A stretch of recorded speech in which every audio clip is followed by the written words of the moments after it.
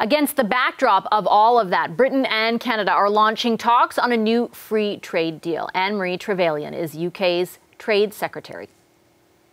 Hi, Secretary. Pleasure to welcome you to studio here. Thank you so much. It's a pleasure to be here. I appreciate you making the time. I, of course, have many questions about the potential trade pact between the UK and Canada, but I do want to start with what I know our audience is very interested at this moment in, and that is, of course, what's going on between the West and the rest of, and Russia, actually, in particular, and the meeting that's taking place right now between your Prime Minister, our Prime Minister, and other world leaders. In particular, the call from President Zelensky for more lethal aid, a familiar call at this point. I know that the UK has supplied air defense systems to Poland just recently. Why not to Ukraine directly? So the UK and indeed others have come together to provide a lot of lethal aid already. Some of the NLAWs, the shoulder weapons, have been provided from Northern Ireland, from the UK and others, and we continue to do that and to work with President Zelensky with the defensive ask that he has. Many British companies actually have come forwards wanting to support and help in ways that can give Zelensky and his extraordinary people, those young women who have all, picked up arms to defend their country, the tools they need. And I know that across Europe and more widely, countries who are wishing to support and help them to defend their great nation of Ukraine will continue to support. Let me rephrase the question a little bit then. Is there a discussion going on about supplying air defense systems in particular, beyond, and I in no way taking away from the lethal aid that's already being supplied to Ukraine, but is there a discussion about actually making that supply or making that supply available to Ukraine directly? So as you say, we are supporting through our NATO channels our Polish friends with some more air defence, because the Poles are feeling particularly nervous, and understandably, I think. They are, right on that eastern flank.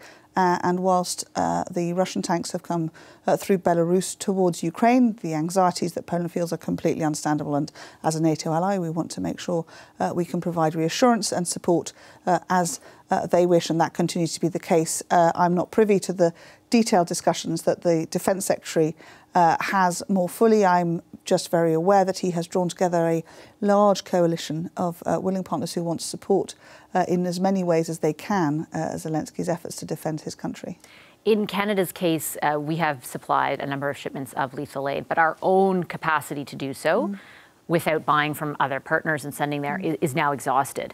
Where does the UK sit on that? Is there more lethal aid available there to supply Ukraine should the need arise, putting aside the question of air defense systems?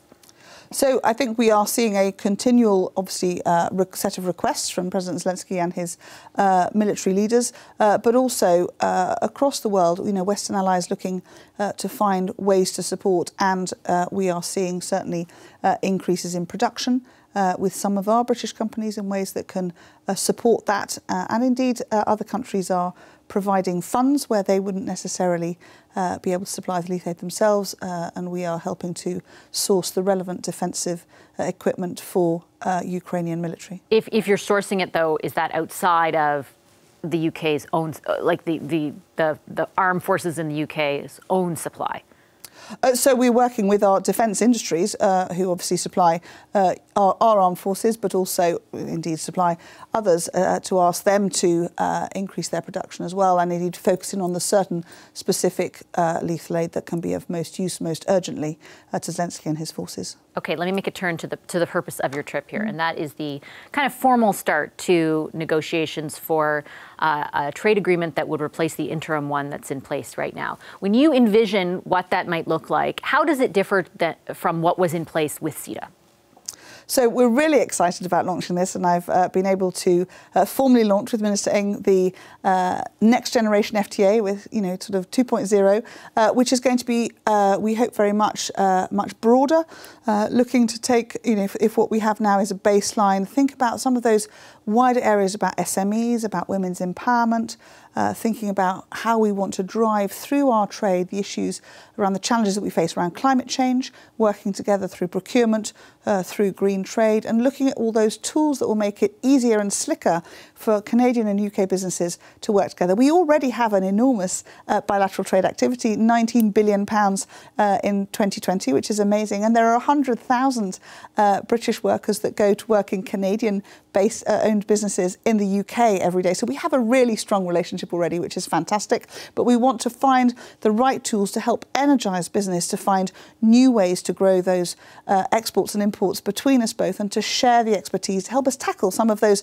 big questions like infrastructure and green trade, and use our mutual skills to really try and crack some of these big challenges. So there's some really exciting things we're going to bring together, and our teams formally meet, our officials formally meet next week in London to kick off the detail. And I've read that you anticipate it'll take about a year, and I think you've already come up with a trade pact with Australia and New Zealand.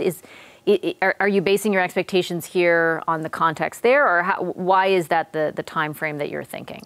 So, for me, every bilateral trade deal is unique, and as you say, we've just signed a trade deal with Australia just before Christmas, and with New Zealand just a couple of weeks ago. With Canada, we don't know. What we want to do is a really quality agreement. That's really important to Minister Ing and I. So it's quality over speed. There is a sort of 2-year framework built in, is our kind of roadmap. But I'm hopeful and quite excited that we may well be able to do before that. I think it's really important to both of us that we think, and we've heard already in initial stages from all our stakeholders about what's important to them. And as our negotiating teams come together, we'll be able to pool all that information that we've both gathered from our respective sides and think about what a really comprehensive deal can look like. From what I've read, just before I let you go, one of the sticking points, or one of the hopes Canada has, is to be able to supply beef. And the issue in the past has been around CETA standards, or European standards for hormone-treated beef. Do you anticipate any movement on that? Are you willing to move on that at all? So we're looking across so many areas, and I'm really looking forward to seeing how that goes. In terms of things around food standards, the UK has some very clear food standards which we do not resile from, and those will not change.